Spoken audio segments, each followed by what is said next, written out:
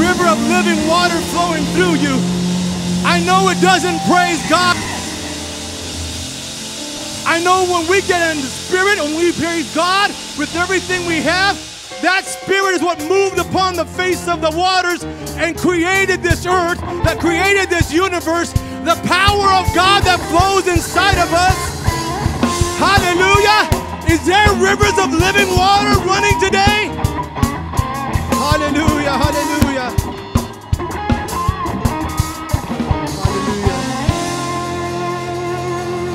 Hallelujah, hallelujah. Give a hand praise unto God. Give a hand praise unto the Lord.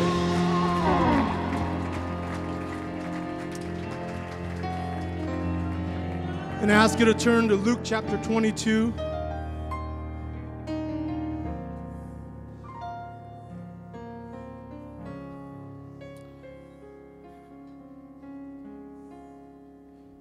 Luke chapter 22, verses 31 through 34.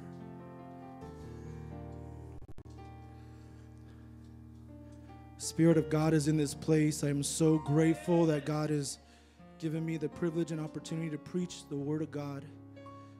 Don't take it lightly. I just pray that God speaks and ministers in the way that He's been ministering to me. And I'm asking the Lord just to have His way and to reveal something to someone today to understand about faith. Luke 22:31 says, and the Lord said, Simon, Simon, behold, Satan had desired to have you, that he may sift you as wheat. But I have prayed for thee, that thy faith fail not. And when thou art converted, strengthen thy brethren.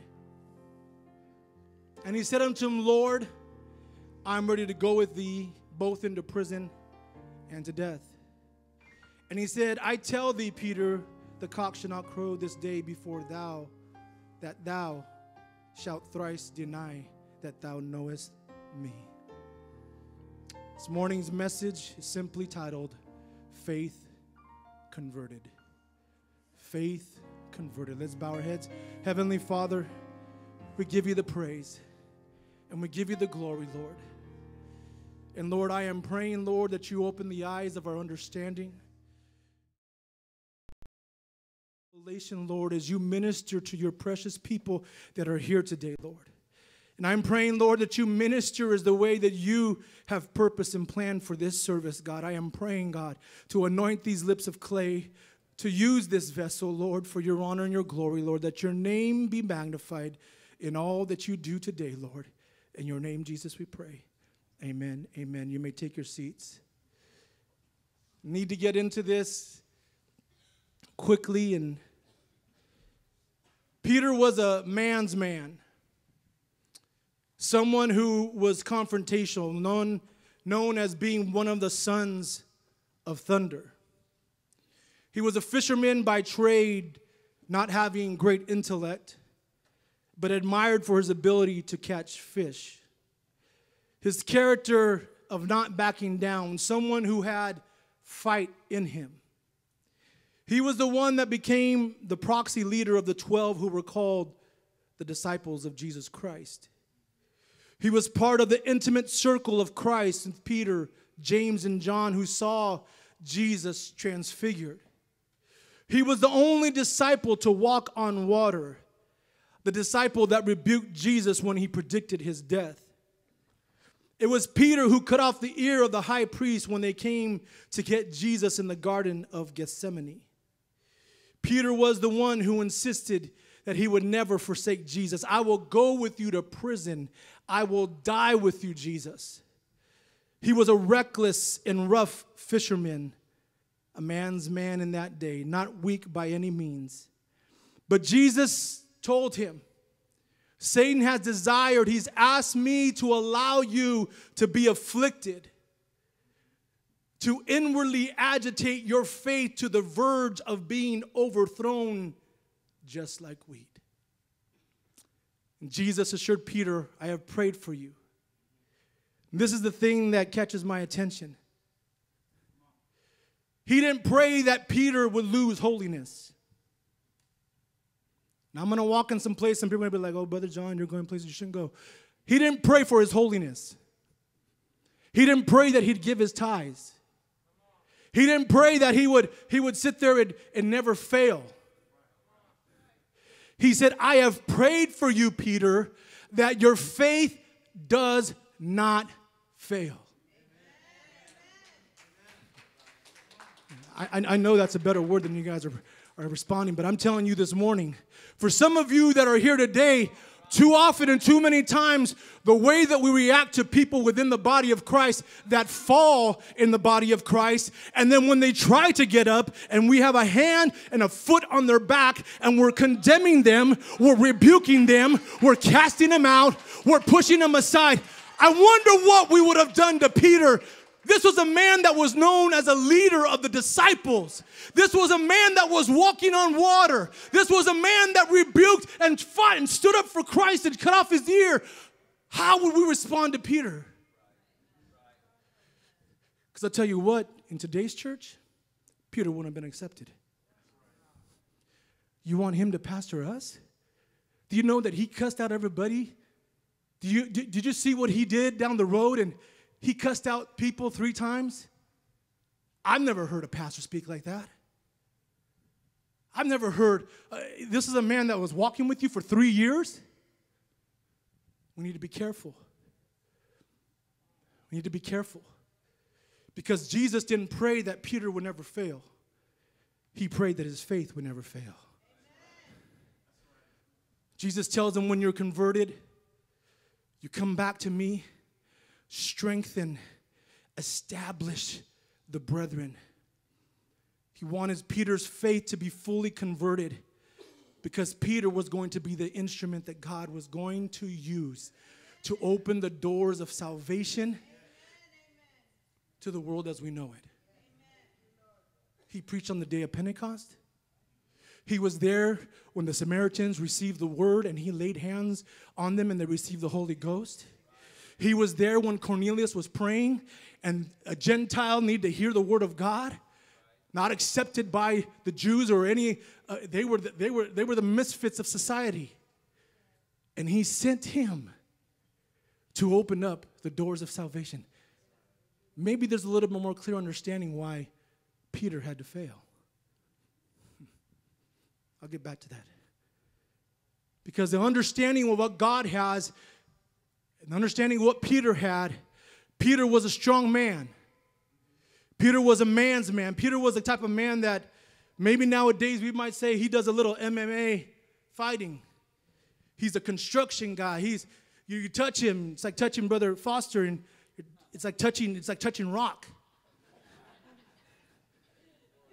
He was a man's man. You know, I'll be honest with you. If we got in the flesh and Brother Foster said, let's go at it, I'd be like, Brother Foster, I don't even want to. You do what you're going to do because I don't even want to try to think of doing that. And not that Brother Foster ever would. But he was a man's man, a strong man. But he prayed for his faith. Why does Satan so much want your faith? Why is Satan battling you for your faith? You see, he's not fighting you on your holiness. He's not fighting you on your attendance. He's not fighting you on being saved. He's fighting you on your faith. Because see, faith, one of the reasons he wants your faith is that faith is the currency of heaven. Hebrews 11:1 says, now faith is the substance. It's not invisible, it's an actual substance. Brother Foster, you're talking about this on Friday. Is the substance of things hoped for. It is the evidence, the proof that it exists of things that I cannot see. Prayer with faith coming to God is the currency we use to give to God to receive what we're asking from Him. Oh, yeah, I mean, you don't understand.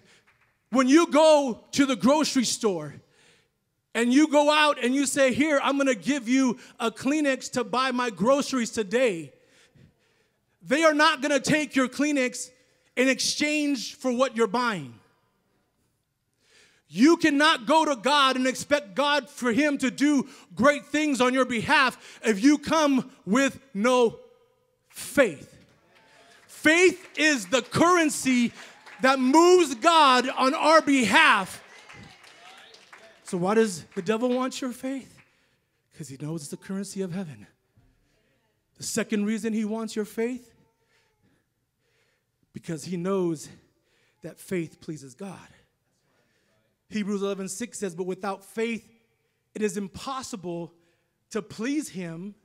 For he that cometh to God must believe that he is, and that he is a rewarder of them that diligently seek him. We know the scripture. We know how to quote it. But if we lose our faith, we have no ability to please the Lord. If I have no faith, and I'm going to get into this a little bit as we go on, but we can come to church and lack faith in places and wonder why God does not answer us. Without faith, it's impossible to please him.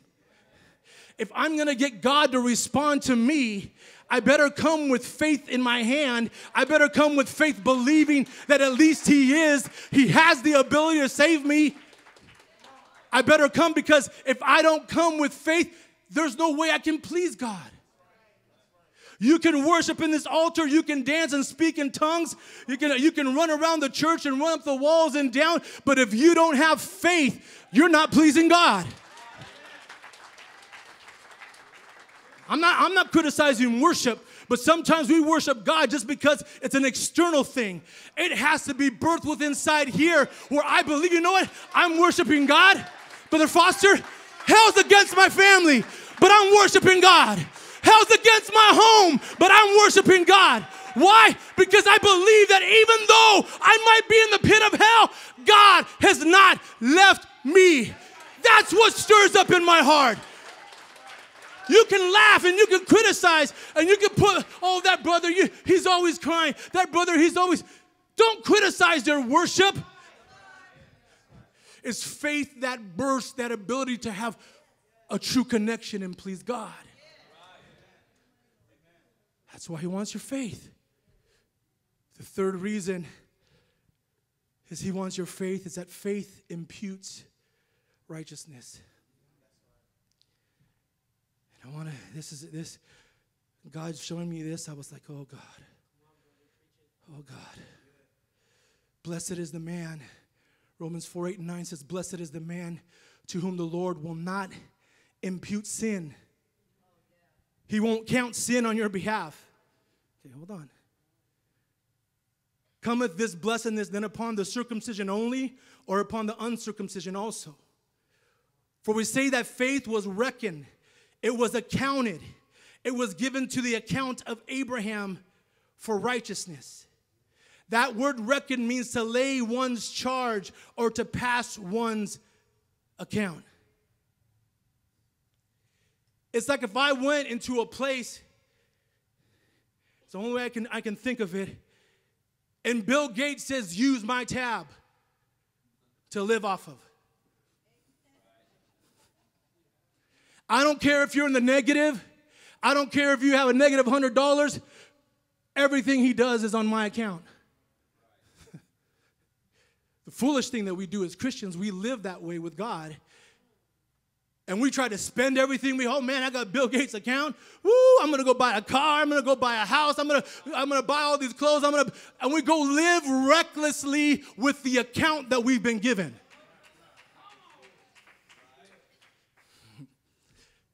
If the righteousness of God has been imputed to me and given to me, the sinless nature of a righteous man that took on the sins of the entire world, that overcame death and hell, has been imputed, accounted on our behalf. How can the righteous man fall 7 times and get back up? If there is none that is righteous, no, not one.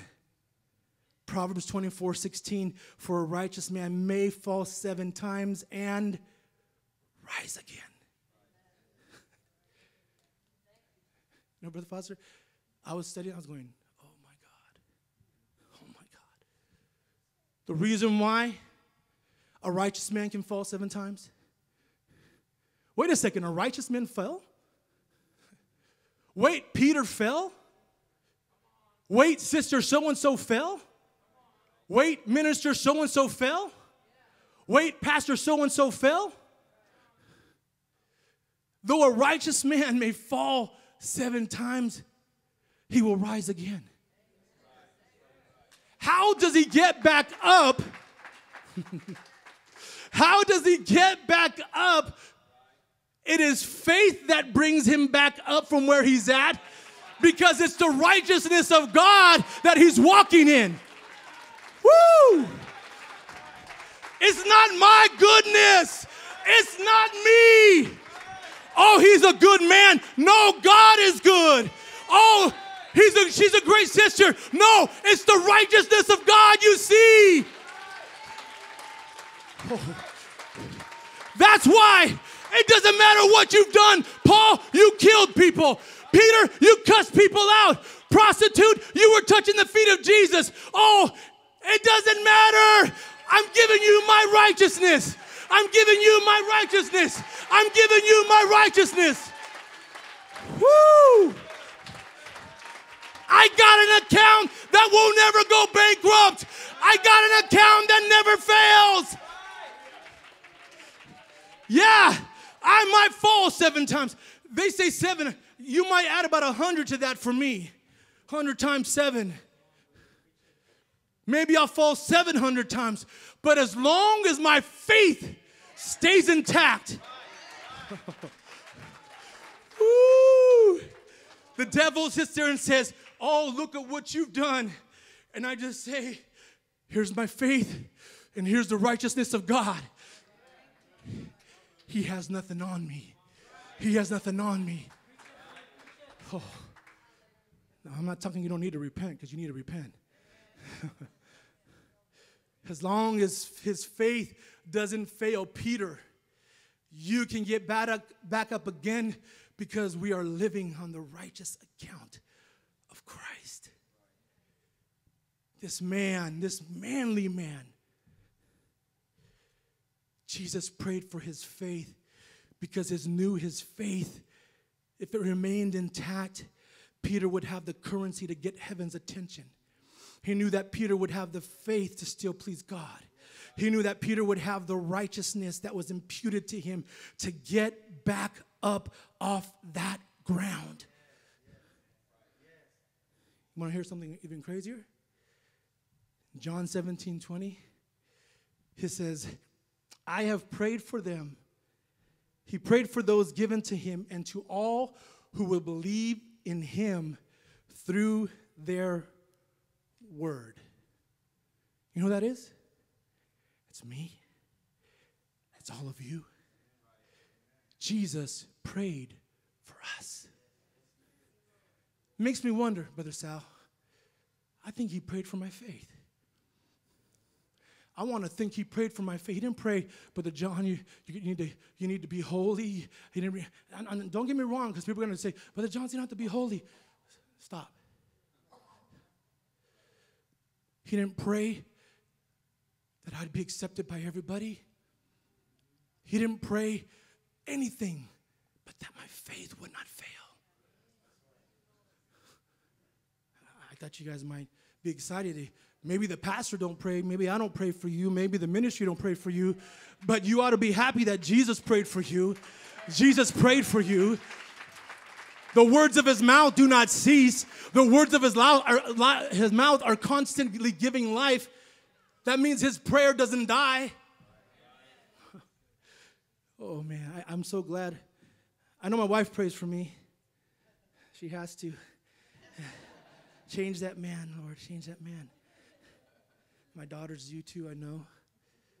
But I'm excited because Jesus prayed for me. You see, with faith, with humility equals trust. And I want to convey this very carefully. Our belief, our faith that we have in God doesn't necessarily mean that we fully trust him. Let me explain. before you start saying that Brother John's preaching heresy and false doctrine. You have enough to trust God with your salvation. But it doesn't mean I trust him with my finances.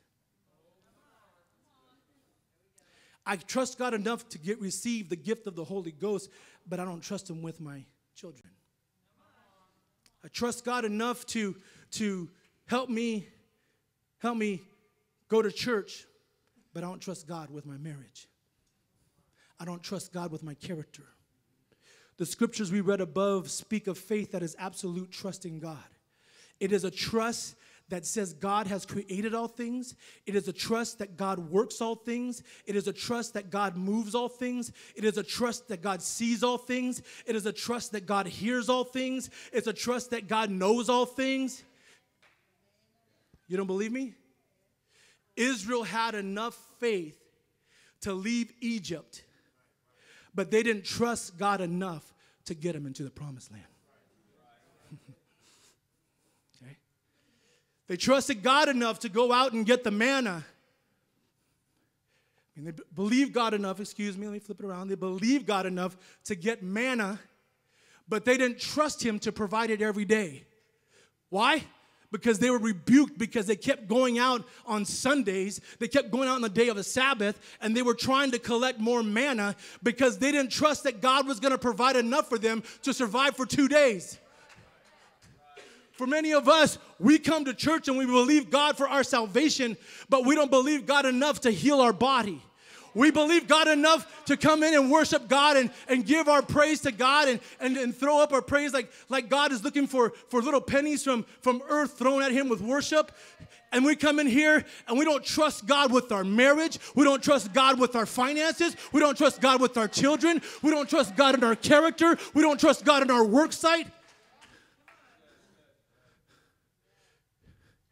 Because you can have faith. The devil believes.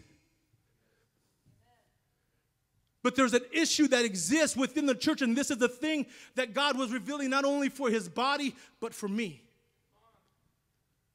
We like to quote Proverbs 3:5-6. Trust in the Lord with all thy heart, and lean not on your own understanding. In all your ways acknowledge him, and he shall direct your paths. You know that word lean? I was reading the definition in the Hebrew. The lean is that when leaders used to walk into a room, and they would have a board of ministers that would walk with them into an important place. And the leader would lean on the minister's shoulders or arms as they would walk into that important place. That's what the word lean means. The Lord says, lean not. That means I don't want you to put your trust in anybody. I don't want you to put your trust in things. I don't want you to trust in anybody. Lean not on anything. There's nothing around to hold you up. There's nothing around to get you through. You can't lean on mama's faith. You can't lean on pastor's faith. I can't lean on my grandpapa's faith. I can't lean on sister so-and-so's faith. I've got to walk in a place with God where I'm leaning on nothing but him. I'm leaning in a place where if I fall, he better pick me up. I'm going into a place I don't have any strength to go. Oh, but I'm leaning not on my understanding. I don't understand it.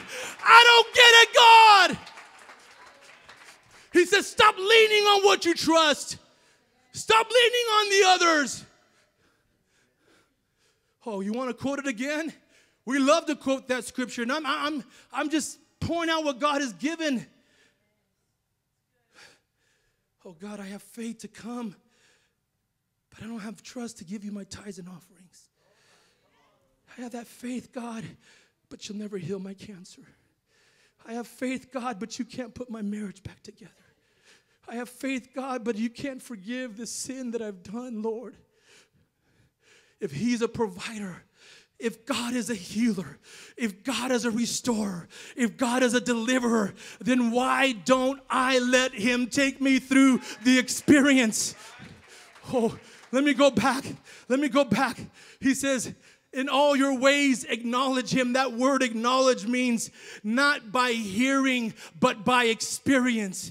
In all my ways, I need to know God, not by the testimony of Brother Mark, not by the testimony of Sister so-and-so, not by the testimony of my daddy, not by the testimony of my friend, but by the experience that I've had with God. When he takes me into a place where I don't have answers, when he takes me into a place I can't understand what's up and what's down, he takes me into a place where I have nothing to lean on. But too many of us don't want to acknowledge him. You know how I know? Because every Sunday, every time this altar is open, you have to beg people to come up here, Brother Foster. I don't get that. I even ask God sometimes, am I the only one that has any need? Am I the only one that, am I just that bad, Lord? Because we only come if it's financial. We only come if it's, well, my marriage is on the rocks. Oh, they're on fire for church now, and they're going to get to that altar, and they're in every prayer meeting. But when it starts getting into sin that controls your life and you don't know how to break free, when you get into places where you're up against the wall and you have nothing to look for but God, and you get into a place, the experience humbles you, Brother Sal. The experience humbles you. I'm the type, I'll be honest with you, I just tell people my business and, oh, don't tell everybody your business, my wife says. Don't tell everybody what's going on. It's embarrassing. You know what? You get to a point, I could care less what you think. The devil's already talking in my ear anyways. You might as well join that corner and be with him and judge me. Go ahead. Judge me. Thank God for the dispensation of grace, Brother Tony. It's not a dispensation of judgment. Devil's in my ear, brother's in my ear. Oh, you fell, you messed up, you blew it. Yeah, I know I did. Yeah, but I got faith.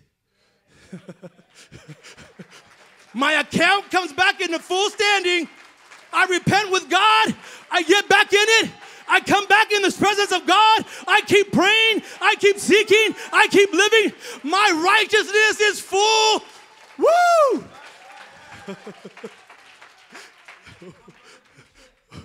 Oh, sometimes he needs to get us into a place where you have nobody but him.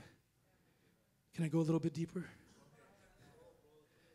Humility moves us to trust him. Jesus turned about him, Matthew 9, and when he saw her, he said, "Daughter, be of good comfort or cheer. Thy faith hath made thee well, whole." And the woman was made whole from that hour. Check this out. He didn't say, "I made you well." He didn't say, "My power made you well." Okay, I'm going to mess with your theology a little bit today. Thy faith has made thee well. How important is faith? You want to know why Satan wants your faith? Because it knows it moves God. That woman was broke physically. That woman with the issue of blood was broke financially. That woman with the issue of blood was broke emotionally. How do you know humility was involved, Brother Garcia? The reason I know is because he was in a crowd of people. And this is what happened when faith is converted. And she walks up to get him and touch him in secret. Touch him. She didn't care. She was at the point, Brother Foster, I don't care who sees me. I don't care who knows I'm here. They're talking about me in the village. They're telling me I'm broke. They're telling me I'm a joke. They're telling me I'll never get my healing. But I heard about a man named Jesus. And she walks into a place. She gets a hold of the hem of his garment. And this is Jesus turns around and says, who touched me? And everybody's touching him. Faith that was converted touched the power of God. Faith, humility, and trust touched the hem of his garment. She had faith, she humbled herself, and she said, I have nothing else to lose. And she received what she asked for. Thy faith has made thee whole. I'll give you a second example. Humbleness and humility. Trying to get along, I'm almost there. I see Brother Mark over there. I don't want to get in trouble. Matthew 15:28 says that Jesus answered and said unto her, O woman, great is thy faith, be it unto thee as thou wilt. And her daughter was made whole from that very hour. This is faith for somebody that doesn't believe. Because see, I told you faith about somebody that for yourself. But now this woman's coming on behalf of her daughter. No mention in the scriptures that her daughter had faith. No mention in the scriptures her daughter was in her room fasting and praying. No mention in the scriptures that her daughter even came to church. Here she comes, the Canaanite woman, crying out, oh, Jesus, Son of God. She comes begging at his table. This is how bad it is. The disciples dismissed her. Get this lady out of our way. I can deal with people in church snubbing. It's okay. I've been there, done that hundreds of times. It's okay. I'm all right. But when Jesus snubs you, Jesus said, I've come but to the lost sheep of Israel. He pushed her away. For many of us, we'd pick up our stuff and walk out of church, and that's it for me. Humility steps into the picture. Oh, master, for even a dog eats the crumbs off the master's table. All of a sudden, Jesus turns to her. Humility steps into the picture. She had the faith. Humility steps in, and trust grabs a hold of God, and he says, as you've asked me, it's going to be done. I just need a crumb. I just need a morsel. I just need a little bit, God. Give it to everybody else. Just let me have a crumb for my daughter. Those of you that are praying for loved ones that are lost, don't give up. Don't give up. I'm not going to quit. I'm not going to throw in the towel. I have a brother-in-law. God has delivered him so much. God has saved him so much. He's died at least once. He saw God and Satan talking to one another, and God was saying, no, he's mine, you can't have him. He deals with alcoholism, and he battles all these things. And he goes through all this. He's running amok. He's doing everything with anybody he can, and he's on the verge of leaving his family. Baptized in the name of Jesus. Filled with the Holy Ghost. We were there the other day. My flesh wanted so much to go up to him and just say, what are you thinking? God said, don't say a word. And God took me to this lady. The girl didn't have any faith, but the mama had faith for her daughter. I told my sister-in-law, we're praying. We're fasting for him. We're crying out to God for him. Even when he doesn't have faith. Faith, humility, and trust will turn the hand of God to his child when they're crying out for a need.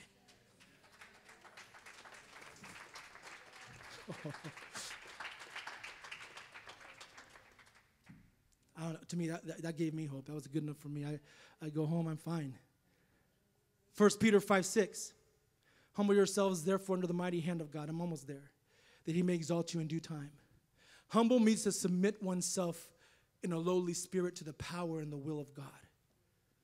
Peter's strength was made weak. His confrontational spirit was crushed in his failure. His failure took away the ability to boast in who he was. His failure revealed the importance of his faith in Jesus Christ. Anything he had done before should have been annulled. Anything that he had completed or had done with Christ should have been wiped out. But this is the great scripture that Paul wrote in 2 Corinthians 12 and 9. Praise team, everybody, you guys can come up. I'm going down to my last part. My strength is made perfect in weakness. We love to quote it, but we don't want to live it. That word effective, or that word, my strength is made perfect, that word perfect means my strength is most effective in them that are weak.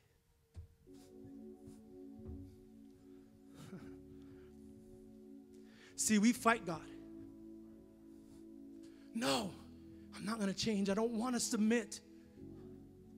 But Brother Tony, I'm realizing something. I've tried everything. I've tried to figure it out for God. There's a place He's taken me in my life, and it's getting worse. I look at everything, and I feel like I'm in the front of a tsunami, and I can feel the rustling of water coming against me. But how do we get to the place that Job said, though he slay me, I'm going to trust him? I've never understood it until now. Because Brother Foster, I don't have answers. There's nothing for me to lean on anymore. And I say, God, if you let me die in this, I'm going to trust you.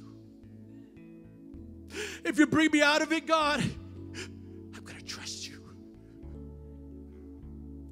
I don't know what's going to happen. I don't know what's going to take place. But I am saying to you, though you slay me, I will trust you.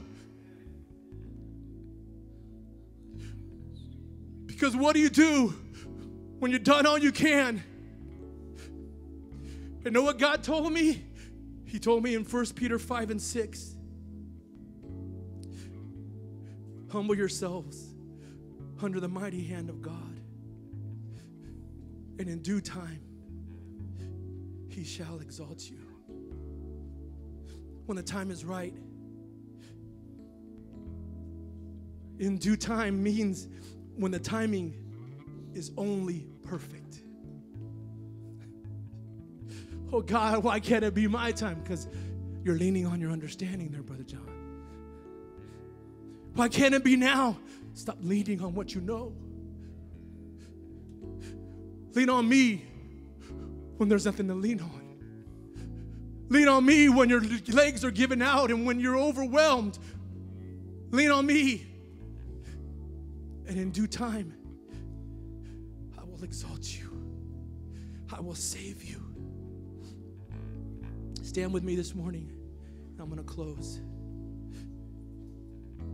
All this to be said, all this that God has given, and it doesn't end there, because God told Peter, when thou art converted, strengthen thy brethren. He told him, when you come back to me, I want you to go to the brothers and help them to stand firm.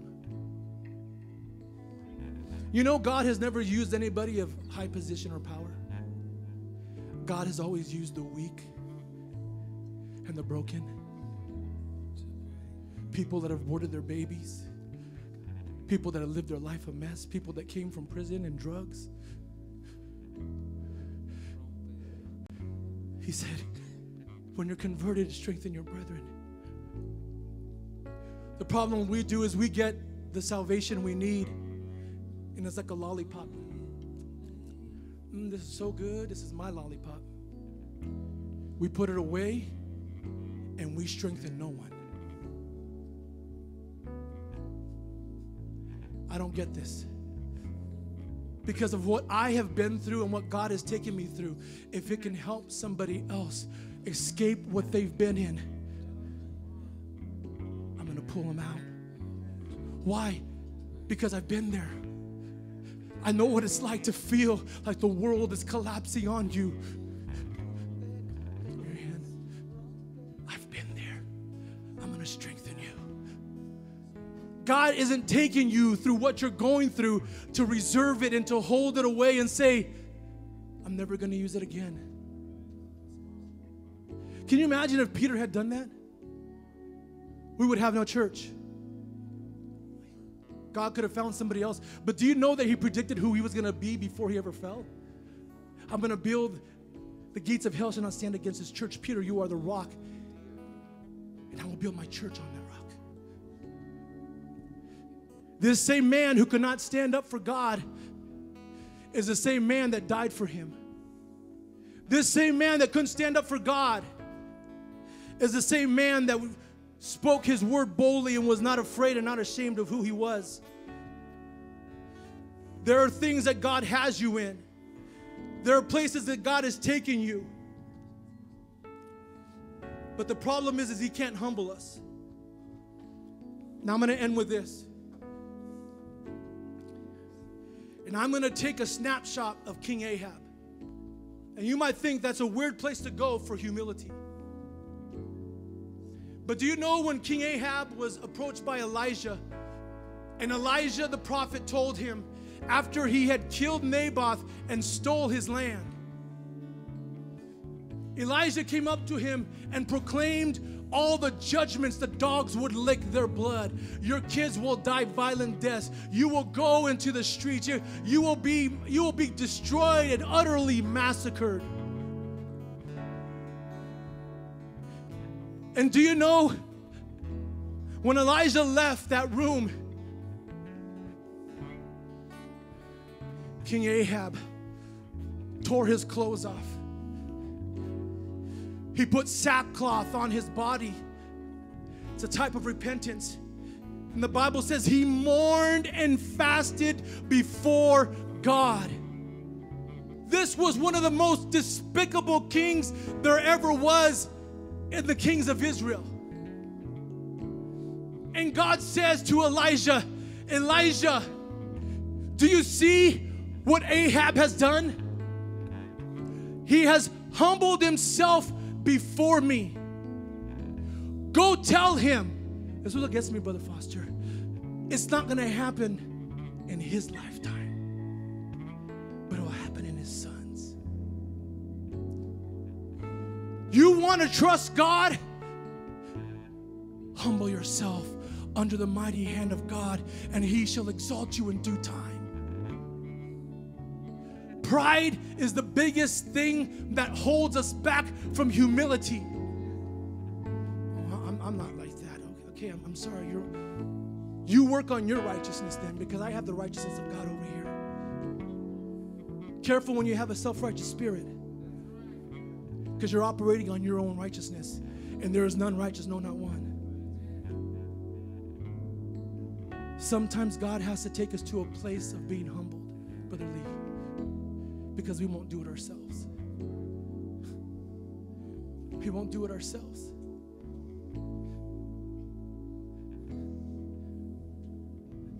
Who wants their faith converted this morning? Who wants their faith fully converted, that God would move in ways you've never seen before? I want to invite you to this altar this morning. I'm not going to beg you. I'm not going to plead with you. Somebody here needs a word from God. Somebody here needs their faith converted into trust. Somebody needs their faith to mix with humility so they can trust God for an answer they cannot see. Somebody needs to learn not to lean on their own understanding. Somebody needs to come. You don't have a need. If everything's good in your life, if everything's perfect, can I ask you to come to pray for somebody at this altar? Can I ask you to pray around somebody that you see? Don't let your faith fail, saint. Don't let your faith fail. It's the currency of heaven. It pleases God. Your faith brings the righteousness of Christ. Stop listening to the enemy. Stop listening to the devil. Stop listening to the enemy.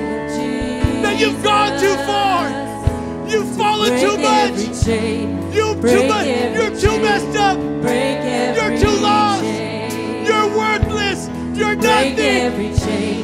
Break every chain. Faith. Break every chain. I speak faith. I speak faith. I speak faith in the name of Jesus. I speak faith by the power and the authority of the Word of God. I speak faith. Faith. Faith. Faith. Faith. Don't let your faith fail. Don't let your faith fail. Break every chain. Break every chain. Break every chain. The chains are broken. You're forgiven. You're washed in the blood. Break every chain. Get a hold